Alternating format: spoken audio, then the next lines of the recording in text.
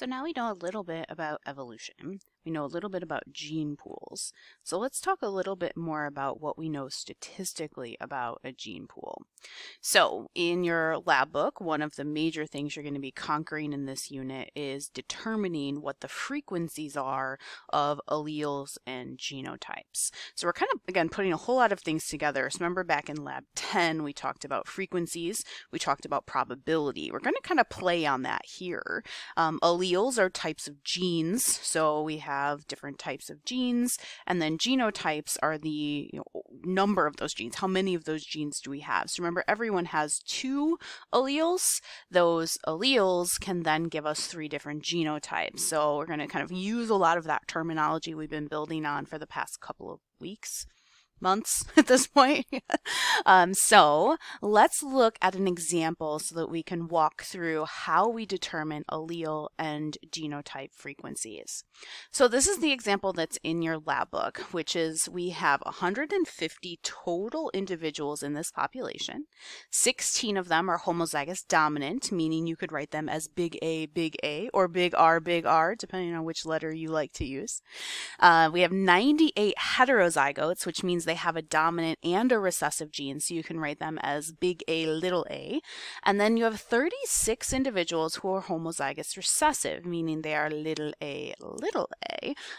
These are a given and known population. Okay, so whenever we are given a population, we can very simply just figure out how many alleles and how many genotypes are actually in this population. This is going to be known data. So if you're ever given these numbers, these are the equations that you're going to be using. So the frequency equations here are much like the probability equations that we looked at before. You can think about these as the percentage of the population, which I think is easier for me to think about. So the frequency of the dominant allele is simply calculated by taking the number of all the dominant alleles and divide that by the total number of alleles. So again, remember, allele does not equal individual. Every individual has 2 alleles. So if we have 150 individuals in this population, that means each one of them has 2. So you have to take 2 alleles times that 150 to give us 300 alleles. So this population has 300 alleles. Now the next thing that we have to do is figure out how many dominant alleles are here and how many recessive alleles are here. So how many dominant alleles do we have? Well, we have to take 2 things into consideration here. One, we have to think about homozygous dominance having 2 of these dominant alleles, right? Each one has 2 big A's. But we also have to remember that the heterozygotes have 1 each. Okay, so the simple setup for this is that you have to take 2 times the homozygous dominance, which is 16. So 2 times the 16, because each one has 2. And then we have to add the heterozygotes, because they each have 1 dominant allele. They each have 1 big A. That gives us 130 alleles that are dominant. So to find the frequency, we just have to divide that by the total. Right, so that is 130 divided by 300, which gives us a frequency of 0.43, or what you could say is 43%. So 43% of the alleles that are in this population are going to be dominant. Now the recessive alleles, we can do the same thing. All right, we can do the same thing, only we are going to be using the homozygous recessives instead of the homozygous dominants. So let's look at that. Same equation, we're just looking at the number of recessive alleles divided by the total. So how many recessive alleles do we have? 2 for every homozygous recessive, again, because every homozygous recessive has 2 recessive alleles. And then every heterozygote has the recessive allele as well, so we have to add that in there. This gives us a total of 170 alleles that are recessive. So we do that math, 170 divided by 300, that gives us a 0.57. Now, if you remember back to the probability lab we did a couple of weeks ago, the probability lab told us that the sum of all the probabilities within one set has to equal 1. So here we just had 0.57 plus the 0.43. If you add those 2 together, that will equal 1. This is an amazing way to check your math, and we'll feed into something we'll use a little bit later.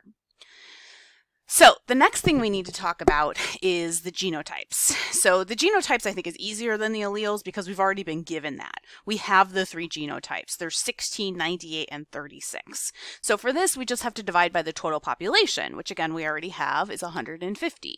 So to find the homozygous dominance, we just need to take those 16 big A's and divide that by 150 total individuals to give us a 0.107. Here we go. 10.7% of this population is homozygous dominant. Same thing we're going to do for the heterozygotes. We're going to take 98 of them divided by the total of 150, which gives us 0.653 or 65.3%. And then you have your homozygous recessive. Same thing, 36 divided by 150, which gives you the 0.24 or 24%.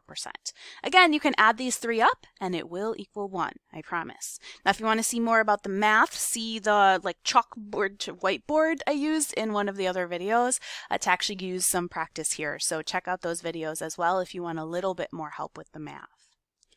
So now the next thing that we need to talk about here is what's called the Hardy-Weinberg equilibrium.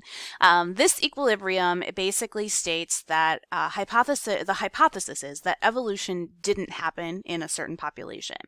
So we're going to test this, right? We're going to push this to the max.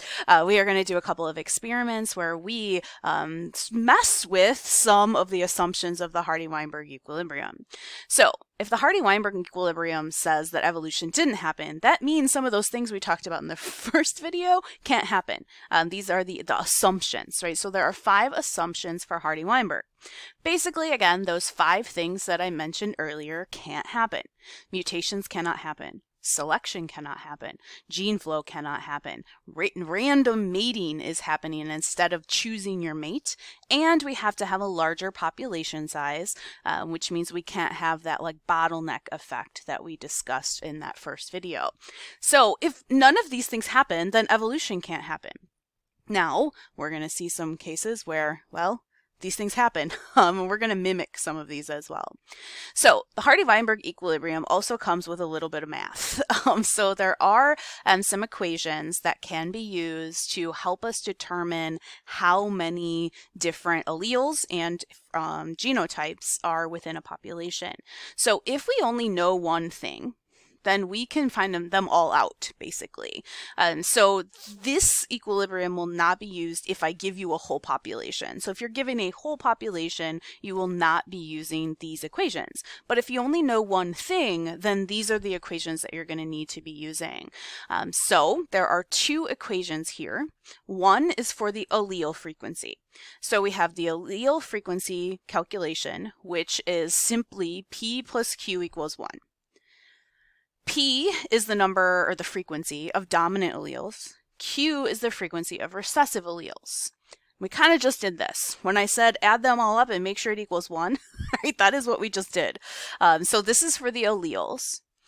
Now the genotype is a little bit more complicated just because there are 3 of them, right? So this equation is P squared plus 2PQ plus Q squared is equal to 1. Now, don't let this freak you out too much, all right? You're not going to have to whip out the quadratic formula to solve this or anything. We're just going to use this as our proportion. So the P squared is going to be the frequency of the homozygous dominance genotype. 2PQ is the heterozygotes, and then the Q squared is the frequency of the homozygous recessive genotype. So again, there are some videos in this playlist that are going to walk you through how to use these a little better. I'm going to go through 1 and 2 examples right now to help you feel a little bit more comfortable, but I'll definitely encourage you to go look at those videos so that you're feeling a little bit more comfortable with this. So again, I'm going to give you one piece of information and you're going to have to find them all. So the example is I'm giving you the homozygous recessive frequency is 16%. Remember, all percentages should be converted into decimals for this, so make sure you're good.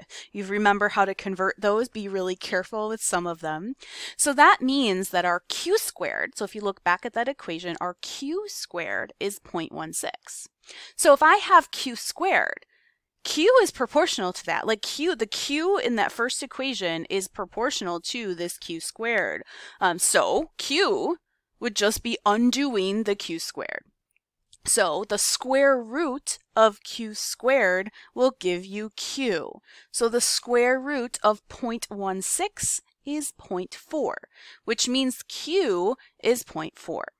Now once you have Q, you can find P. That one's easy. Okay, so P plus Q equals 1, right? So if Q is 0.4, that means P is 0.6. So we have P. Now we can do P squared. So P squared would be 0.6 squared, which will be 0.36. So P squared is 36%. And then the last one looks the most complicated, but it's really not. You take 2 times P times Q. So 2 times 0.6 times 0.4 gives us 0.48. Now again, you can double check your math here. Okay, so in this example, we know that the dominant allele is 60%. The recessive allele is 40%. The homozygous dominant is 0.36 or 36%. Heterozygote is 48%. And then the homozygous recessive frequency is 16%, which is what we started with. Now again, remember you can add all these together, double check your math, and make sure that it does equal 1 or really close to 1. Some of these end up with a little bit of rounding as we go through them. So to look at this a little bit differently, I'm taking this from Dr. O'Grady, so you can thank her for it. If we have P and Q, we know P plus Q equals 1, right? So in this example, P is 70% or 0.7. So if we know P is 0.7, then we can plug that into our equation that tells us Q is 0.3, right? Again, add those together and that will equal 1. So from this, we can then calculate our genotype frequencies, right? So the genotype frequencies are our P squared, which is P times P, or P squared, right? Which is 0.49 in this example. The 2PQ is 2 times the P times the Q, which is 42% here. And then the Q squared is our 0.3 squared, which is 0.09. And again, add these all together, and that should equal 1. So this, again, check out the other videos. You can actually watch me walk through all of the math for each one of these, do a couple of different examples, because the review sheet for this lab contains a lot of these problems where we will give you one percentage and you will then have to figure out the rest of them, or at least most of them. So make sure that you understand how to get from one step to the other. Basically, in my opinion, as long as you can get to P or Q, so somehow get back to P or Q, you can find out the rest very, very quickly. So if I give you P squared, you go to P, and then you can go to Q, and then you can find all the rest, right? It'll follow. And the practice makes perfect on this one. So do make sure that you are practicing these equations so that you're feeling really comfortable heading into your homework, quizzes, and exams.